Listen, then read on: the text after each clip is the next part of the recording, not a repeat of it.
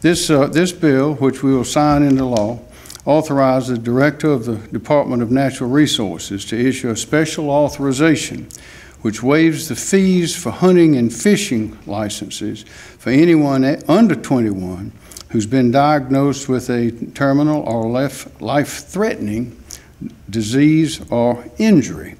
The bill provides guidelines and restrictions related to this waiver.